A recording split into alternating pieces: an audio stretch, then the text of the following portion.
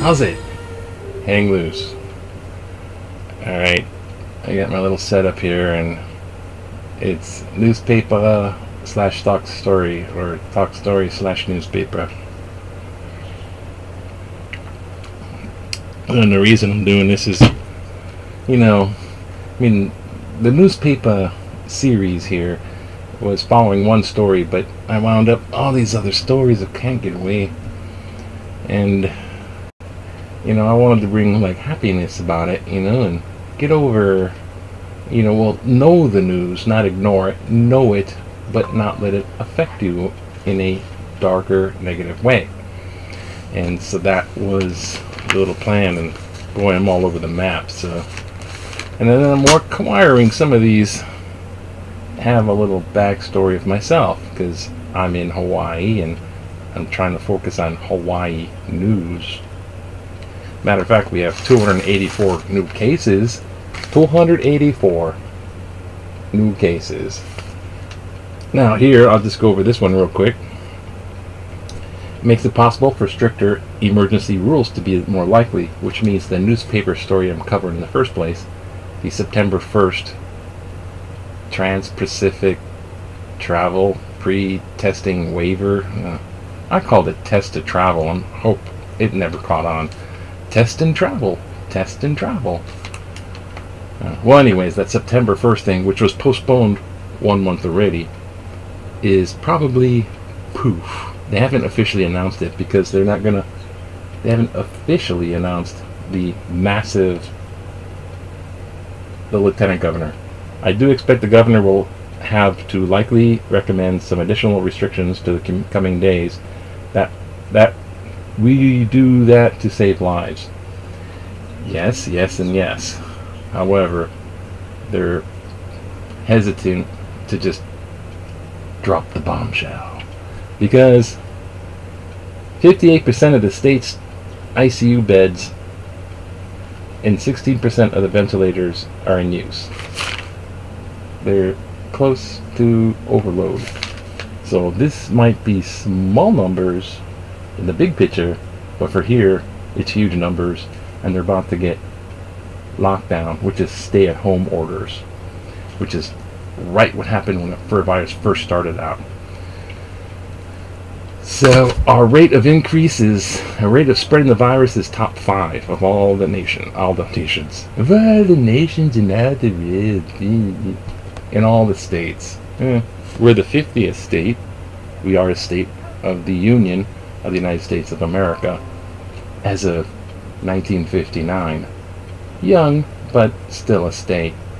Some people still are fuzzy on that. They want to keep the Anyways, I basically grew up here since first grade. I went to first grade here, you know. And I need to tell this story because it's kind of like a confession in a way. And it relates to what's going down in the news, which is about Obama's retirement mansion in Kailua being developed. But first, let me take you back to when I was a wee lad.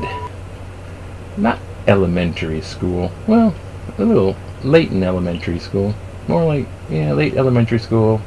What you call middle school. We used to call it intermediate. I had a friend, and he was an older friend who knew my sister, and he'd take us out hiking and spearfishing and all kinds of cool ass and art. It's the greatest guy, and very, very talented, and just an overall a minor Leonardo da Vinci, you might say. And so me as a kid tagging along, we'd go hiking. Well, a lot of times we went hiking in search of Hawaiian artifacts on Oahu, which actually is very, very rare. Everything's gone. There's nothing. It's all developed. If you find a Hawaiian artifact, wow. Shit's going on. Sorry. So we would do the hikings on the publications of one Dr. Kenneth Emery, an 1800s archaeologist for the Bishop Museum. I worked for them once, but Kenneth Emery was Bishop Museum's archaeology squad in the, and that guy did everything.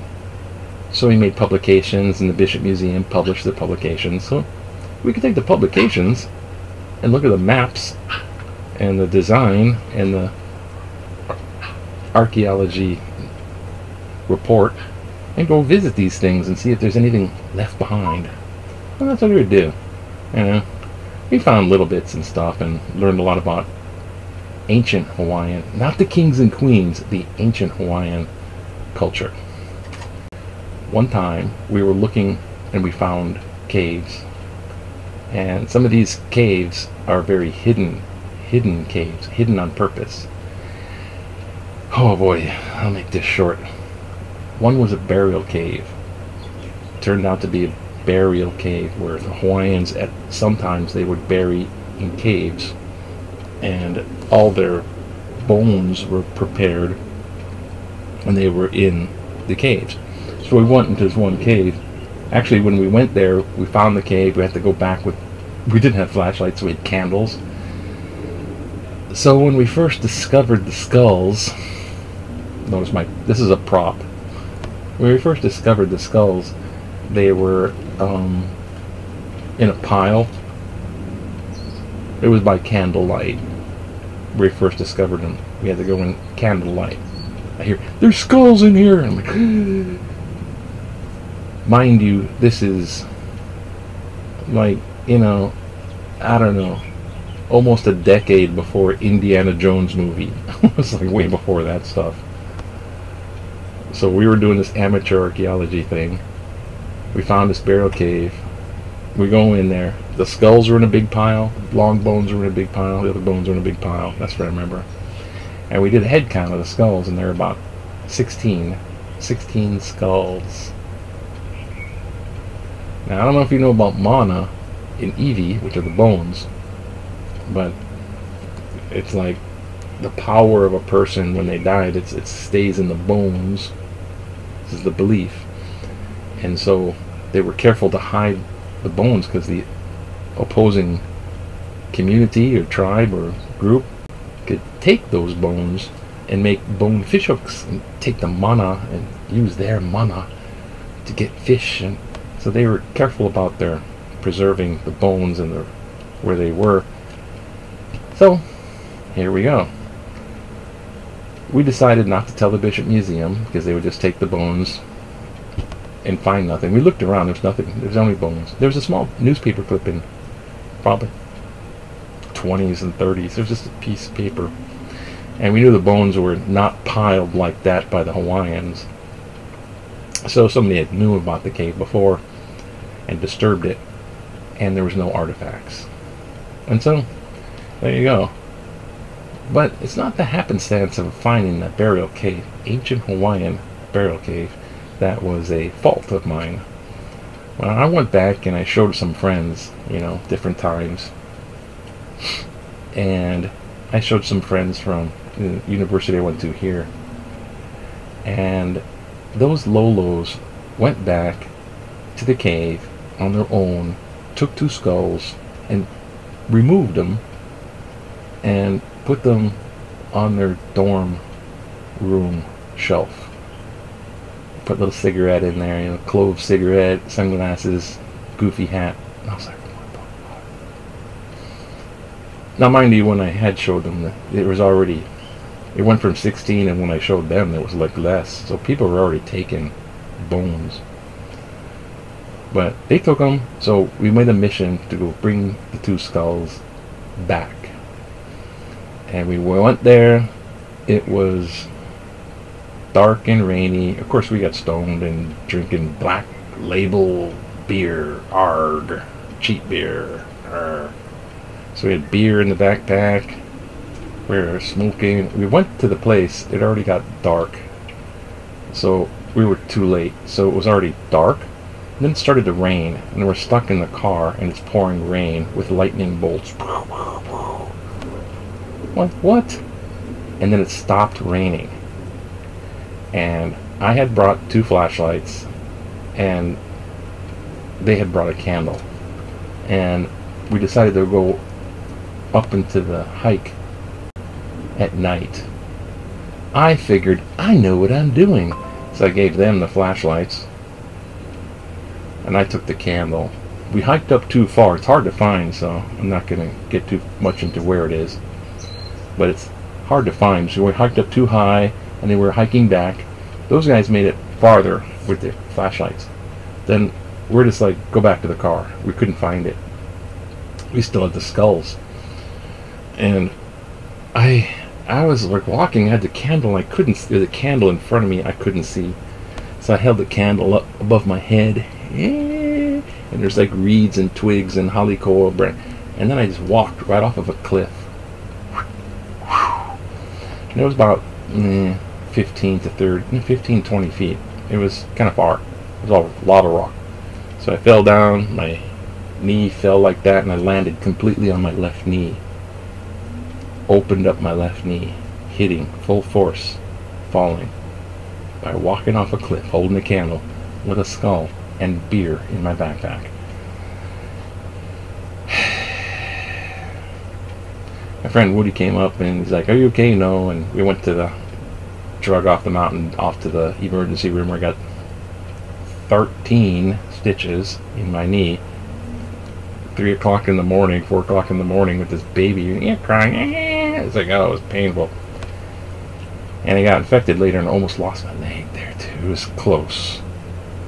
And I did this whole botch out of science classes and at the university. They were like microbiology and all kinds of hardcore, and I was like, I'm a stupid guy now. So I suffered quite enough, but still, yeah, there it is. Now, I didn't watch the time on this, so oh my god, my audio is probably going to be so haunted. Vine Spiritus Sancti, Vine Sancti Spiritus, Vine Sancti Spiritus. No shit. Bless me. Now for today's Pepah. This beach house, the Obama, I guess, people are going to. Now, with this beach house, it's in Kailua, and it's a really cool beach, but it's small, and it's overrun by tourists now. And this guy, his friend, while he was still president, they bought this house. Now they're developing it bigger and bigger and bigger. Now this whole thing is about the fronting property, the historic turtle pond that used to feed Hawaiian chiefs. So there's a archaeological significant pond in front of it, which they took out and rebuilt bigger. Next down, Waimanalo Hawaiian community, native Hawaiian community.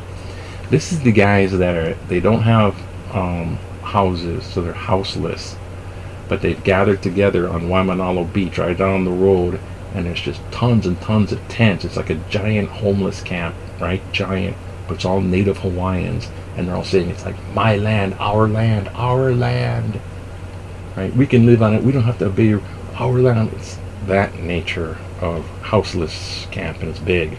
It's right down the road. Now, regular people in Waimanalo, this is Waimanalo, and I could say it's like South Kailua. So I'm just gonna run into this because I think this has already went freaking far. 16. Okay, come on. Coastal estate. Here we go.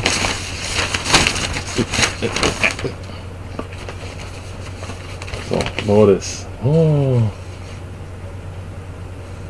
the seawall, no beach, and now beaches that can migrate without the seawall, right? See, beaches that can't migrate landward due to seawalls effectively drown. Whatever the wording. The beaches, the sand can't go back and forth or whatever. The seawalls block that, and it's a huge concern. There's like this outside seawall. They have this kind of thing going on. And by the way, before I continue further with the story, here it is, a picture of the estate that was purchased in 2015 while Obama was in his 7th year of office. Nesbitt, under an entity called Waimanalo Paradise LLC, closed the sale for $8.7 million at the time. Nesbitt told Fox affiliate KHON-TV, "Me too. I am the sole purchaser and did not have any partners or co-investors in the transaction." The White House also played down the purchase. "The president is not a party to this transaction," a senior administration told Politico. Hint, hint, while he was president, this guy buys this. It has nothing to do with the president, because it was a thing. Here's Nesbitt and Obama walking down the beach. They've been buddies for freaking forever. They're just like friends, man. Hey, bro. Hey, brother. They often come to Hawaii together, their families. So this guy buys the property while president. He's in president while he was president. So that was contention number one. Now the seawall stuff, because what they do is they can buy the land underneath the seawall. They can rent it from the state of Hawaii for a one-time fee of $61,000. It's like yours for 55 years. Bam. So now, since they have that, they can find other loopholes. So Obama's so-called first friend, quoting here, so-called first friend, first lady, first friend, or president, first friend, they're redeveloping the sprawling estate, which include 3 new single-family homes, 2 pools, septic tank, you know what, cesspool, and beachfront and a guardhouse and pools. So as one big estate, no, but they cut it up and made, we're gonna have 3 homes and it's gonna be one big like compound. Oh, by the way, I didn't tell you what I was gonna tell you. Here's the estate as it was before, right? Does it look familiar? This is the place where they filmed Magnum P.I., the first one. You know, Higgins. My God, Magnum! And the 2 dogs, Zeus and Apollo, the Doberman Pinschers. This is the Magnum estate for the Magnum show, the first one. Dun dun dun dun dun dun dun dun dun dun dun dun dun. Ferrari. Yeah, it didn't belong. It was from somebody else. I mean, I think Masons probably had something to do with it. The origin there somewhere. But they sold it. This guy Nesbitt bought it. Had nothing to do with the Obamas. Now they're breaking it up. They're making seawalls. Now they're going to tear down the seawall that they rented out. Now that they have, it's like loopholes and loopholes for developers to just expand. The people on Kailua are going crazy because their beaches are going like freaking seawalls again. We're trying to tear down seawalls and you're building seawalls. They want to tear down the seawall and make a bigger seawall. And that's where this all hell comes up. Now you got the background picture. Now, same page on the, the same page. Also on the front page, the other side article, bones found on property tied to Obama, causing tension with Native Hawaiians. They've been finding bones, which means the ancient Hawaiians were using the beach, because they'll bury people on the beach too. There's caves and there's beach burials. I used to work in archaeology, and I actually worked for the Bishop Museum at one point, just for a wee bit. And we had burials that weren't Hawaiian on the H3 freeway project. They're building the 3rd freeway tunnel. On both sides of the tunnel I worked at archaeology. And the bones weren't Hawaiian. I know I had to sit next to the bones. I'll tell you archaeology stories later, but bones. human bones. This is plastic. This is a medical model. Okay, obviously. Oops. And there's the, what's after the Hawaiian curse? Hey, hi there. I'm not real. Oh my god, he's got a third eyeball. Okay. Now I'm gonna do it, don't. But I don't know. But we shall see. This one here, they found bones when they were digging the cesspool and swimming pool. So they found bones. Now this person, there's Oahu Island Burial Council, which is going to meet real soon. They have a monthly meeting. There's a Kamu Ela Kalai, and she's heading that. Evie is Hawaiian for bone, and she's heading that. Oh, jeez. Watch out, bad mana. You're in trouble. You're in trouble, buddy. The fish pond that fed the kings, that's royalty elite. The boy, bones of a boy found when they're digging up the swimming pool. And other bones. Obama's personal office declined comment on the Waimanalo property, referring inquiries to Nesbitt, the first lady, friend. Before Nesbitt broke ground on the Waimanalo state, surveyors conducted a state law to check for burials. In 2018, they found the remains of a young boy, this ancient Hawaiian boy.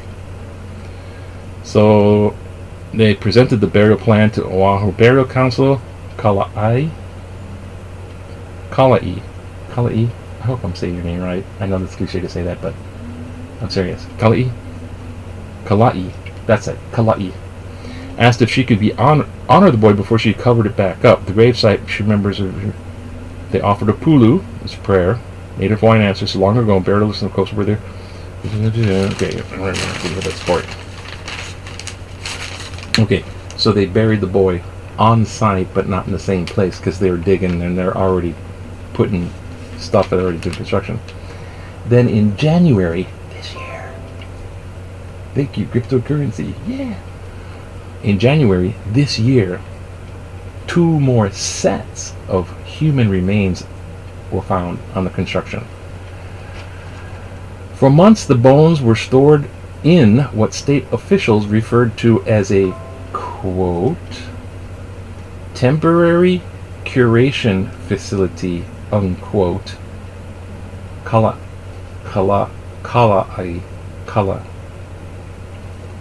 said, who visited the Evie Kapuna. Kapuna is like elders. Kapuna, like your grandparents. Kapuna.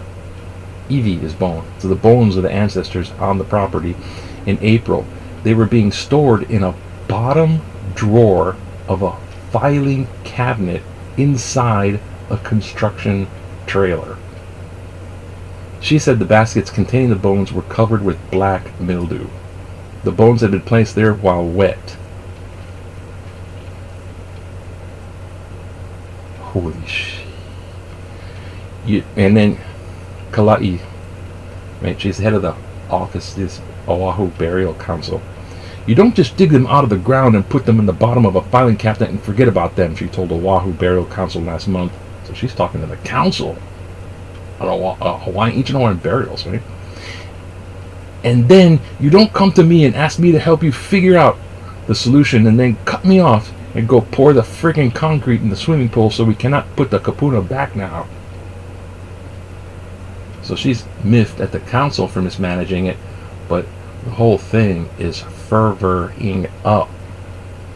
And mind you, just down the road, you got a gigantic encampment of houseless Native Hawaiian, get off our land almost, at me. Certain individuals lobbied to insert themselves in the process. Let's get to this fun stuff here. Fun as in, oh, I can't believe this. Burial specialist for the state, this one lady. While she typically advocates preserving Evie Kapuna in place, in this case, their owners were not only planning the pool area, but a septic tank for the treatment of the property's wastewater. So basically, You can't bury the bones back in place. Archaeology in situ, in the same situation they were in situ.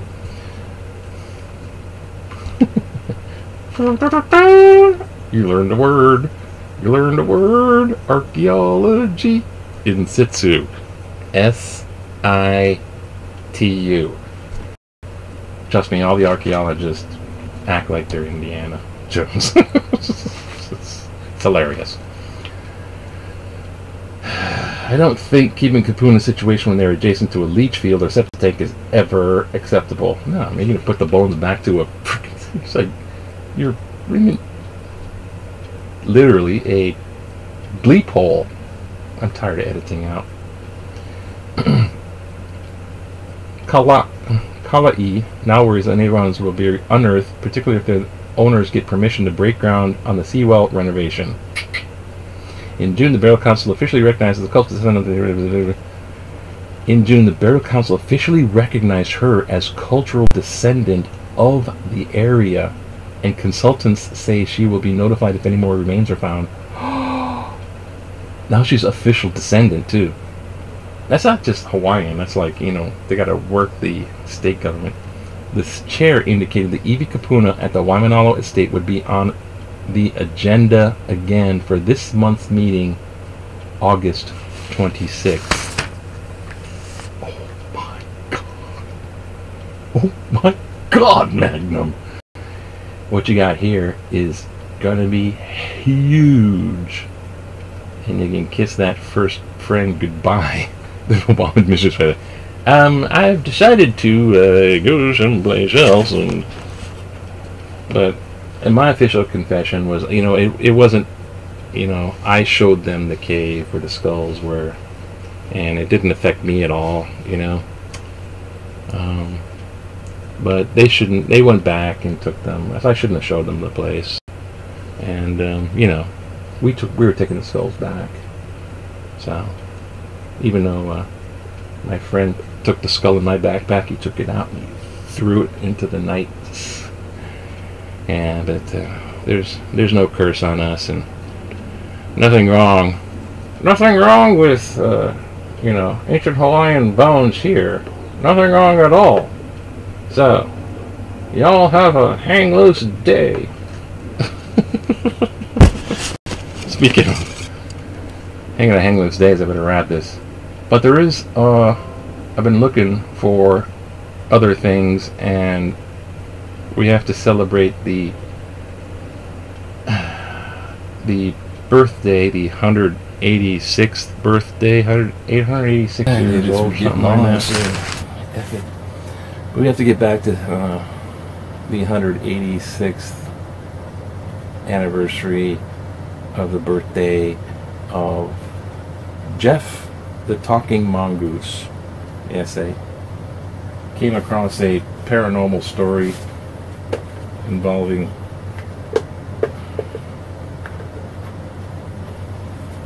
a talking mongoose on the Isle of Man, and you can look it up. Talking mongoose on the Isle of Man. You can ring yourself up the backstory of that if you want.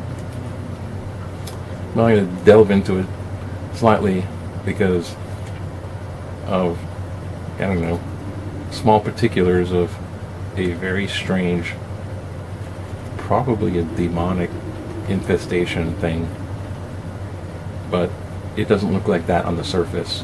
Plus it's a talking mongoose, and hey, it's mongoose nights away. Talking mongoose? Gotta check it out. Anyways, well, stay safe, wear your masks, don't take it too seriously, hang loose. Aloha.